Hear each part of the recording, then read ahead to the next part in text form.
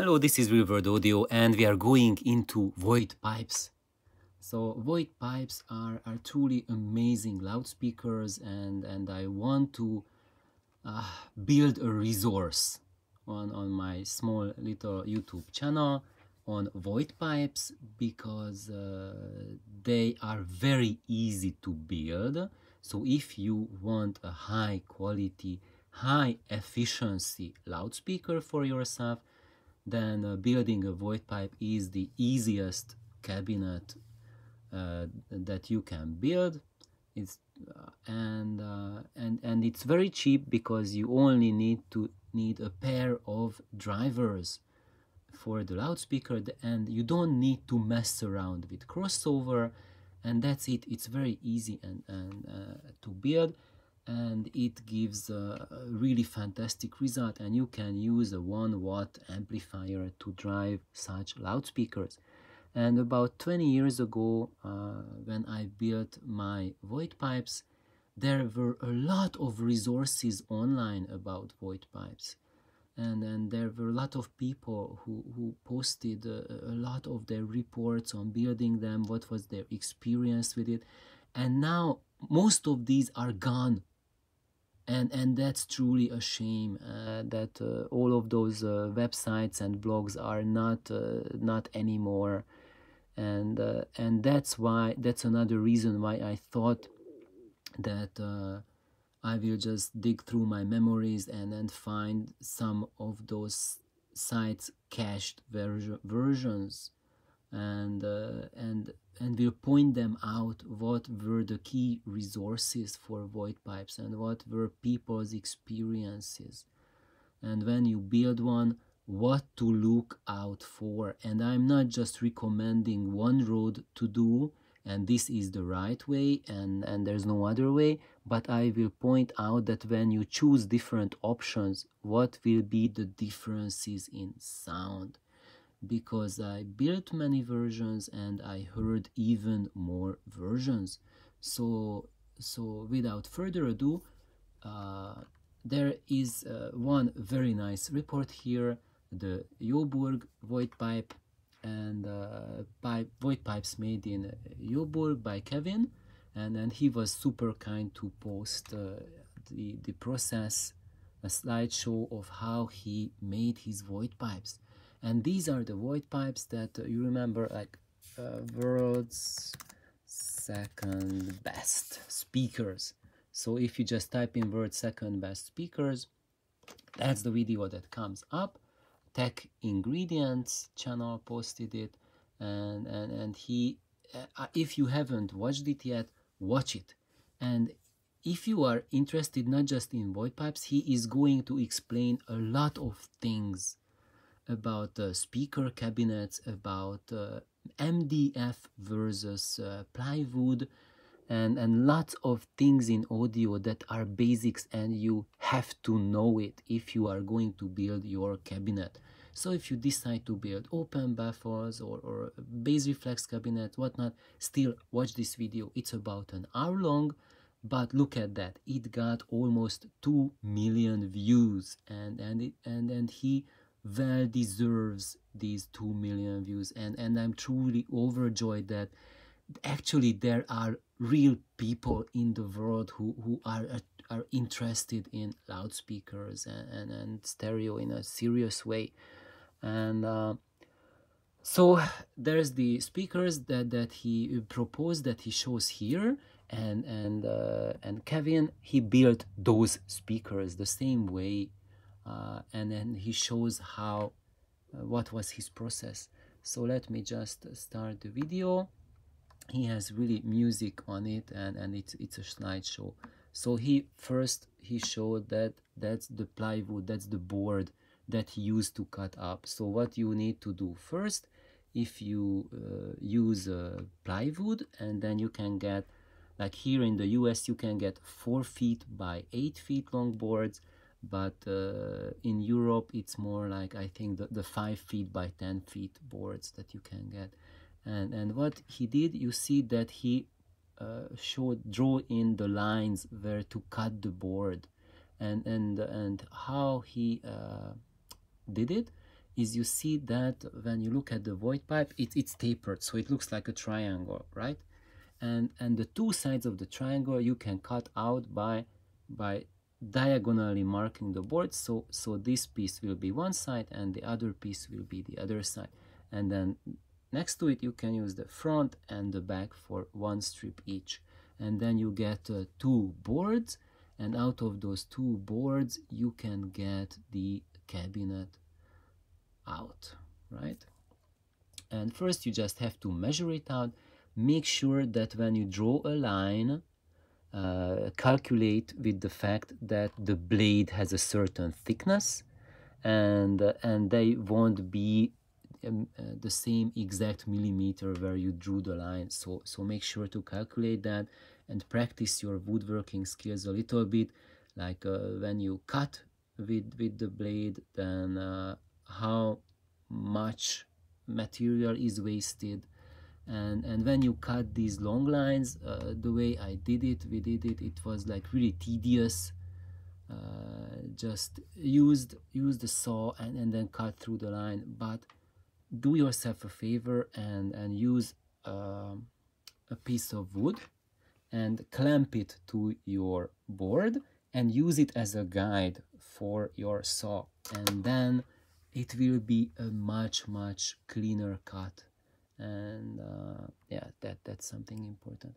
So this is how it looks like when he has cut out the pieces of wood, and he is so now it's just the front part of the baffle and the side, and it's flat on the table, and he is basically gluing them. You see there is glue, and he's also using screws.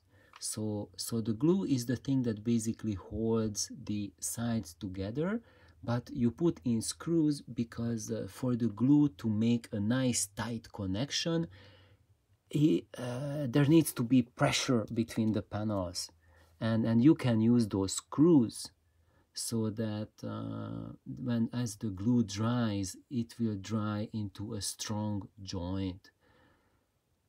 Also, if you don't want to use screws, you can instead use clamps, but you will need a lot of clamps. And you might have those tons of clamps if you have a woodworking workshop, but if you don't, I certainly didn't have those clamps. I built my Voigt pipes in my one-bedroom tiny apartment. I did all the sewing, everything in my living room. I didn't have a workshop, nothing. And I'm saying that because if you are dedicated, even if you live in a studio, there's absolutely zero excuse why you can't build yourself a pair of speaker cabinets. Yes, there will be mess after it, but the vacuum cleaner has already been invented. Covers have been invented to cover your sofa, your audio equipment while you are doing the woodwork, so you can build a pair of loudspeakers in your living room or your bedroom if you choose so. So eventually you don't even need the clamps, you just need the screws to secure the panels together until they dry. The important part about the screws though is that when you use them, do not use screws that are magnetic. So test them with a magnet, and if the magnet sticks to it, don't use it. My recommendation would be to use brass screws. I know they are a little bit more expensive than the cheap screws you can get for pennies, but it's still not a big money to buy 100 or 200 brass screws, because you will need at least like 200 screws or more for the pair of these Voigt pipes. It will be still under like $5-6 in the US to get 200 brass screws to hold these pipes together. So it's not going to break any bank whatsoever. But using brass is critical. And it's because the resonances of brass are not as harsh and cold as that of steel. So you can use stainless steel for your cabinet, which is non-magnetic, but even then that still adds a hardness to the sound that brass doesn't do. And people who have make music instruments like trumpets and horns, they have already recognized this, that if you make it out of steel, its sound is unbearable, and if you make the instrument out of brass, it's a much more warmer, much more natural, much better sound. So let's move on a little bit. So for the center, now it's been routered very nicely, but if you don't have a router, that router means that you cut that first you made the hole, and then you cut that inner groove inside so your driver can fit into it. If you don't, that, and that's what the router does, that makes that inner groove. If you don't have that, I didn't have a router at the time, and your driver is sticking out, that's okay too. It's not as good if you can router it and flush mount the driver. It's much better for the sound. It will make the mid-range nicer, and it will make the sound less shouty. So if there's a little shout in the sound, it will take care of it. But if you can't do it, don't worry, then just mount it on the surface. What's next? So now we can see it from the top. And what he was doing is that he was removing the screws after he was done, and he put these wooden pegs instead. I have not done this on my speakers. They have the metallic screws in them, and it wasn't a problem. As long as you are using non-magnetic screws, you are okay. But you can make an experiment. I did that experiment. Initially, I made them with magnetic screws, and then my mentors too saw it, and he told me, okay, change those to non-magnetic screws. And I changed at first just about 40 of the screws on the top, and I was just shocked how much better the imaging became. And the most important part is to avoid the magnetism, because that slight magnetic ability of those screws, that's big enough to create problems of your drivers, so that it will affect low sensitivity signal.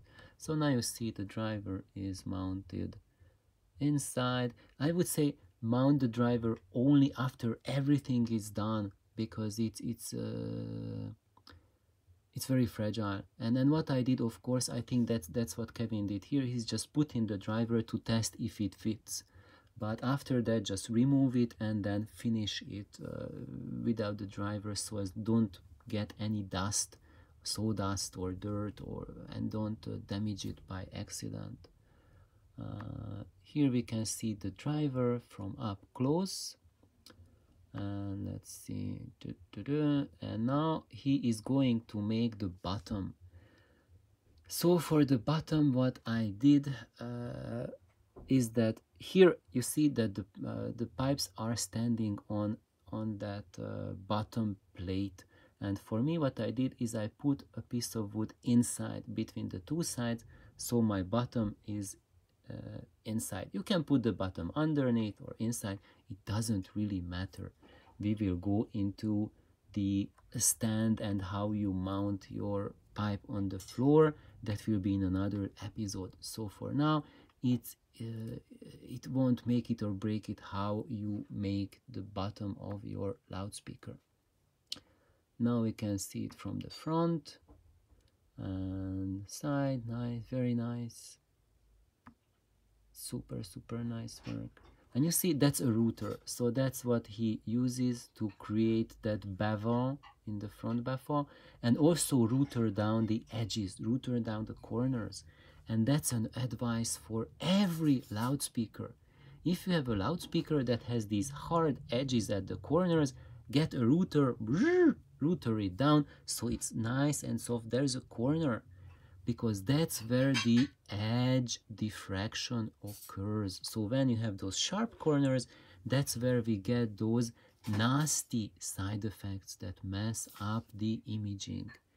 And Let's see. So he makes this bottom piece, which is like a bent aluminum piece with damping on it to help the sound. And I would say for it, do we have another picture? No, I think in the end we will have a picture for that. Let's see. Let's skip to that. Can we skip? No, I don't see it. So anyway, but now I want to say that this thing, that aluminum piece, where is it? No, I can't find it. I'm sorry. So now let's just jump to the next part. I will talk about that later on. So he creates these nets to hold the filling, the polyfill inside on the top. And what I did is that I didn't use any sort of net whatsoever. The polyfill doesn't need this holding. It will stay there on its own, and don't worry, it won't fall out. So for me, my polyfill has held there for 2 decades and it's fine without any netting or whatsoever. So you don't need to worry about that. And I filled my pipes after I finished the entire pipe, and through the hole of the driver I reached in with my hands and did the stuffing like that. And for the stuffing, just make it as light as possible. I will make a full video on the stuffing and its effects, but right now I want to show you what he did. So you see, he created the stuffing first and then he closed the panel. And here you go. He put in the driver, and he also put in internal wire that goes, I think his internal wire goes down to the bottom or stays right there. Let's just find a picture of that. Can I find a picture of that? Maybe not. But it's very important that here are your drivers, and put the binding post right behind the driver. Do not make the internal wires drop down and connect here, because then you have like almost like a meter-long wire which is flapping in the breeze inside. Don't do that. Just keep it as short as possible so that it is subject to the least amount of resonances inside the cabinet. And also the internal wire, the quality of it and the gauge of it is extremely important, beyond important, and that will be the single factor that will define whether your cabinets can do bass or they fail in the bass department.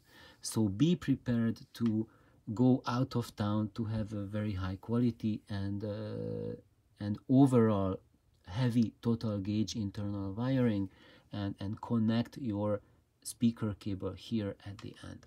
And I think that's what I want to say for now. And I'd like to congratulate Kevin for this beautiful pair of Voigt pipes. Look, that's what he did. He put the connectors in the back. But I would say that do not get that connector piece, that plastic piece. What I did is that I put the binding post directly into the wood. So you don't need that resonating plastic piece there. Is just make the connection directly through the wood itself. It will also save you money and improve a little bit the total sound quality. So Kevin, fantastic job, and he also gives a little description of how he likes the sound of it. He loves it, and I'm pretty sure that he does, because they are awesome speakers. So please like, subscribe, and build your Voigt pipes. Bye bye.